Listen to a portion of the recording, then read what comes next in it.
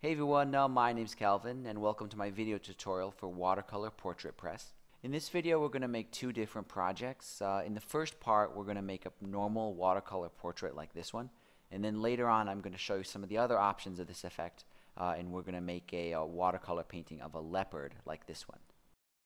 So the first thing you'll do to get started is just download the product folder. It's a zip file. Go ahead and unzip it, and inside you'll find one folder and then these two files. This folder has some optional stuff in it, and the main thing in there is going to be a kind of an image scaler tool, and I'll link the tutorial to how to use this in the description of this video. This README here is what's going to contain links to this tutorial video as well as my email address, just in case you have any questions.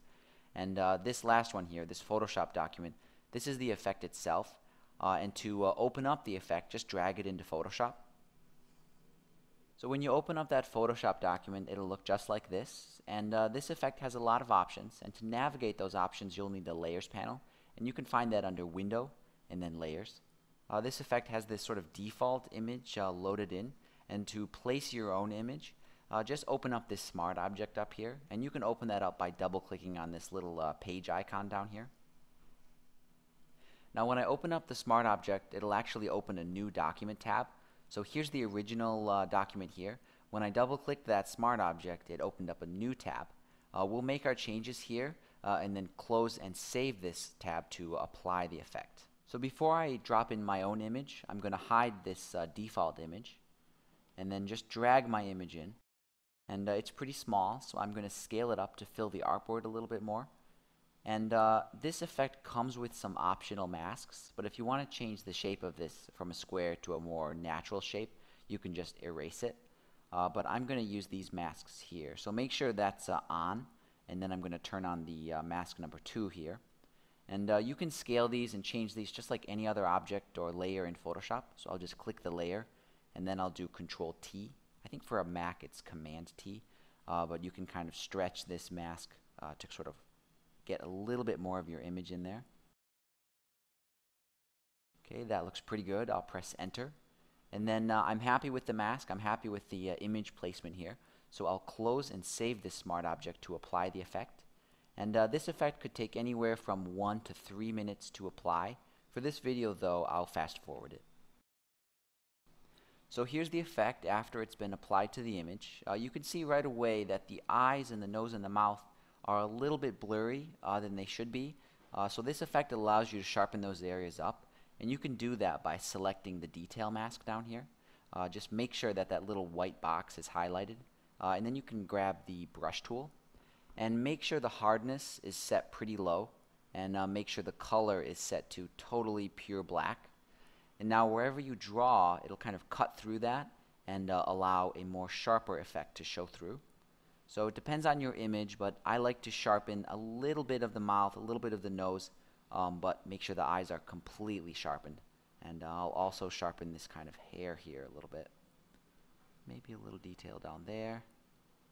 There, and that looks pretty good. This effect offers a lot of other options relating to color and pencil sketching and even kind of a gold foil effect. These are all optional, and they're pretty self-explanatory, but I'll go over a few of the most important ones.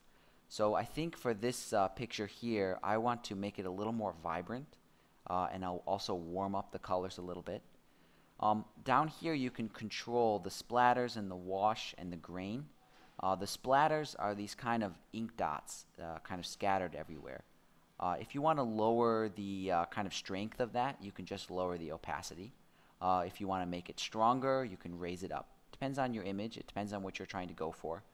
Same with the grain and the wash texture. The paper texture is up here.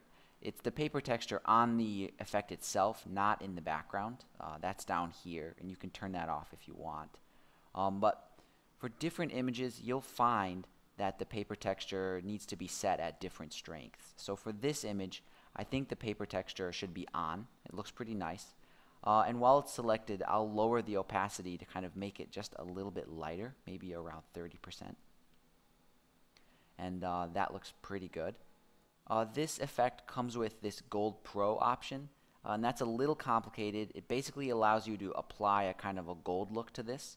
and there's a separate tutorial for that, and I'll link that in the description of this video just in case you're curious about how to use that one. So I'm pretty happy with this result, and you can export it like any other image in Photoshop using the Save for Web dialog, for example. It has this paper texture background. If you're planning on printing this out, I recommend that you turn that off.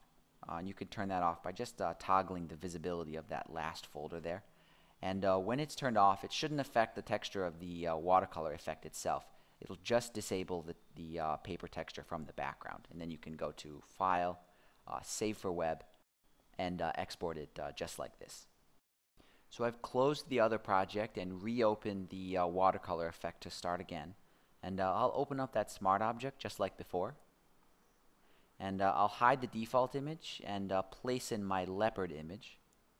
This one right here. It's another pretty small image. Just like that. And this image has a lot of white in it. And it'll show you some of the issues that can happen with the sketching options. And I'll show you how to resolve those. So I think this scale is pretty good. I'll press enter to get out of that transform mode.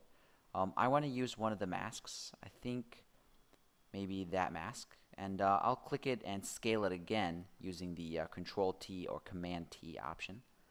And I'll just kind of catch a little bit more of the image there. That looks good. I'll scale the leopard a little bit more. There we go. Okay, enter. And I'll close and save the smart object to apply the effect. And I'll speed up the loading again just for the sake of the video. So here's the result. It looks pretty good, and I'll zoom in here to get a closer look. So I'll sharpen around the eyes and the nose and the ears a little bit. So I'll do the same thing as before. I'll select that detail mask, grab the brush tool, and make sure it's on black, and make sure the hardness is pretty low.